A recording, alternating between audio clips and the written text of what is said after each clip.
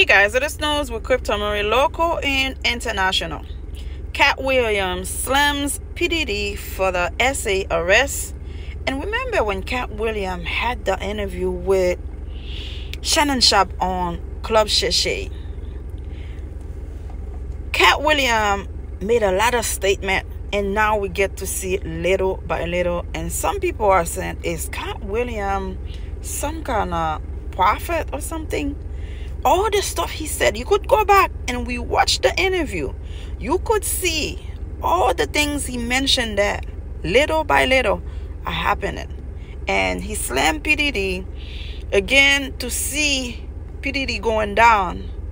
And he said something that kind of like wake me up a little. He said all the baby oil, they use them by putting the D in there. D-R-U-G, you know what, in there. So again, he said once he turned down $50 million, PDiddy offered him to do certain things with him. He said no way. He would not allow anybody to use him in that direction. He doesn't care how much money they give him. And we can see all the stuff he was saying are now coming to light. Again, subscribe. And he also said a lot of rappers that was in PDiddy's circle are going to be arrested, because PDiddy is going to snitch on everybody who used to be in those parties. And the thing that people don't know, PDiddy have everyone on video. That's why a lot of CEO dropped out. It's too much. The fire is too hot for them. They gotta leave.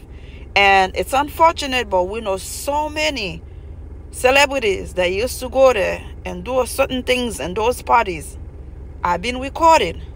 Let me tell you, he's not going down by himself. A lot of people are coming with him, and we have to say, Cat Williams told you so. Subscribe. Thank you for watching.